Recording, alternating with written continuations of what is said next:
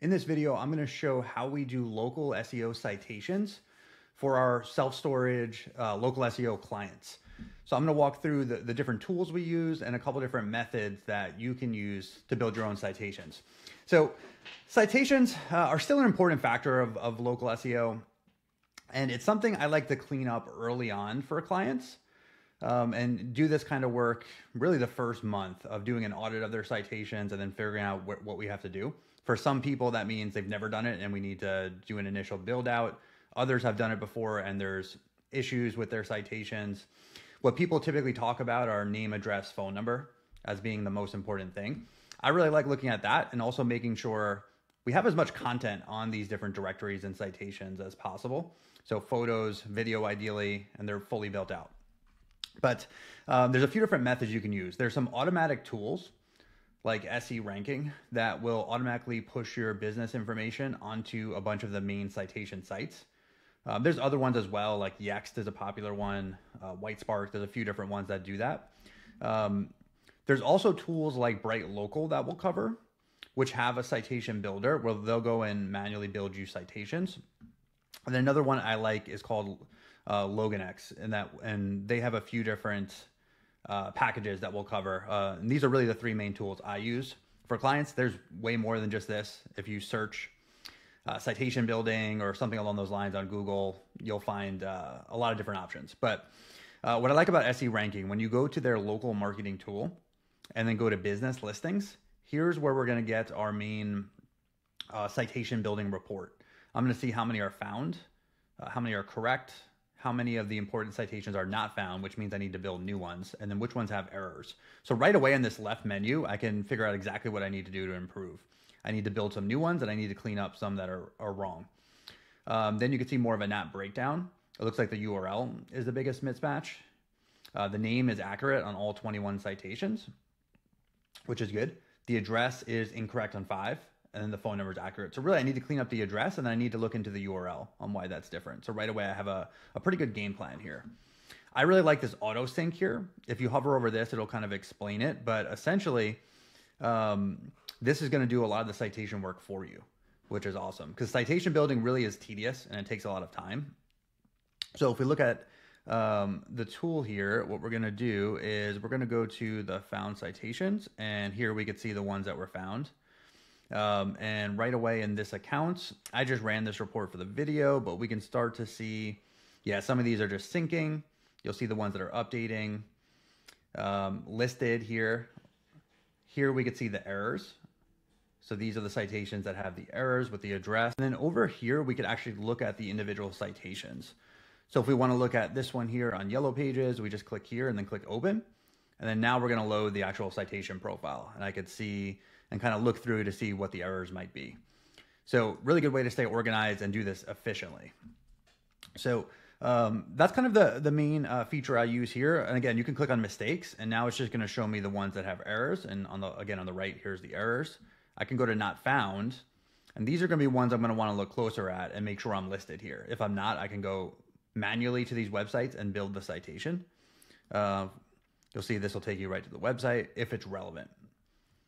Now, as far as some other tools, so if you use a tool like BrightLocal, they'll have a similar report where they have their citation tracker here that'll tell me a similar thing, how many are found or not found, which ones have errors. I can scroll down here. This is a different profile since I don't have that business on here, but here's the citations. I can see the address, some of the details, and then we can see the ones that we don't have that are blank. So this is just an easy way, again, to see which ones we have.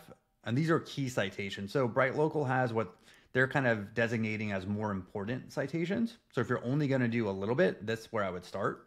Then if we go to live citations, these will be all the citations that are available. I think they ran this campaign, in early 2024. So you can see the new citations that were built. And then here is everything. Now, they have a citation builder where if you don't want to do this work yourself, you can pay BrightLocal to do it.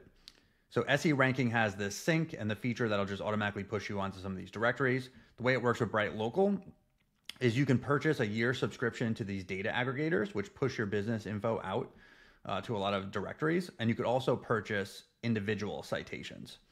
So you'll see here for this one that we ordered 50 citations, and we can see exactly which ones we ordered. So you can sort of select the ones you want in BrightLocal, and then you can continue to purchase more through here. So typically for new clients, I'll set up the data aggregators and I'll do some orders of individual citations on top of that. But that's kind of how they do it inside of BrightLocal. Now, one other thing I like in BrightLocal when evaluating how many citations to do is in the Google Business Profile audit. So in here, I can see my competitors and then how many citations each one has, and then what percentage of key citations, which is a good indication how competitive it's going to be. We can see a lot of citations and a lot of high priority ones. So we're probably going to need to do some of this work to also get into the top 3.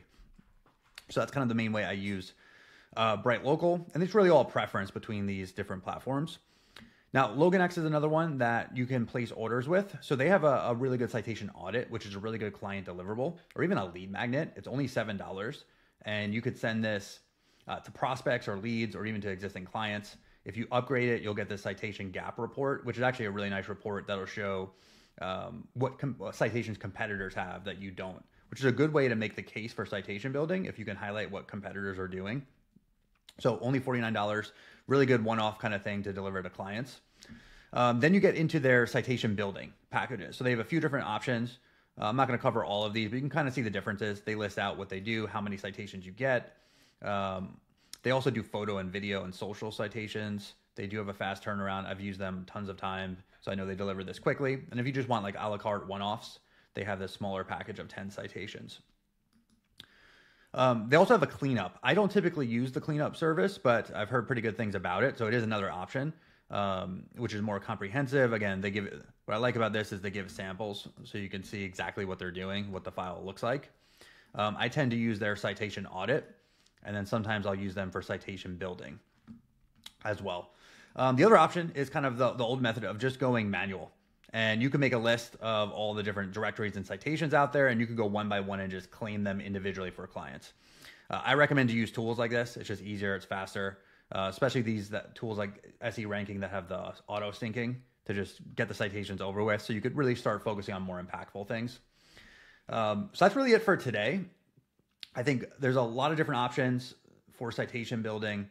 It's still an important factor of local SEO. We still do it for all clients, and it's something we typically do very early in the campaign. So then we could shift our focus more to content, backlinks, and some of the things that are going to move the needle more. So that's it. If there's any other questions or anyone has any other good citation methods, just leave a comment below.